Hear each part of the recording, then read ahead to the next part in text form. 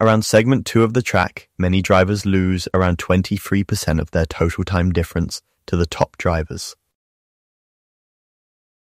You can see here where slower drivers are slower throughout the segment compared to the top drivers.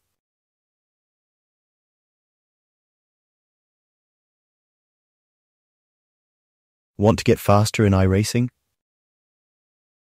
Track Titan gives you automated insights on how to improve.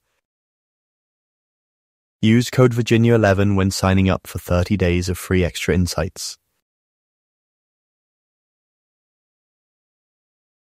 Breaking Points and Key Moments Guide.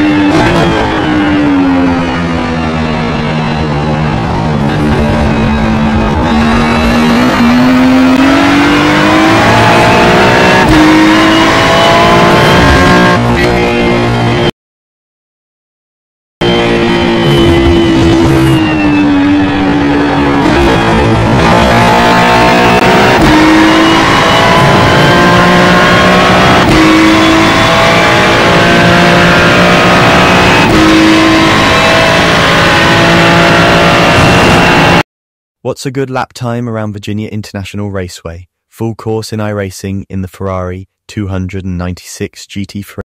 The top time set by a Track Titan user is 1:44.1. The fast drivers in the top 5% achieve a lap time of around 1:45.9. Usually these are the drivers that can aim for outright wins and podium finishes in top-tier races, often using custom-made setups. If you're new to racing or your goal is simply to be better than the average, you should aim for a time around 1:48.5.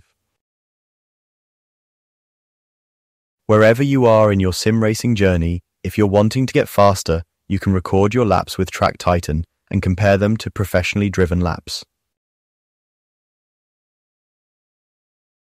Want to get faster in iRacing?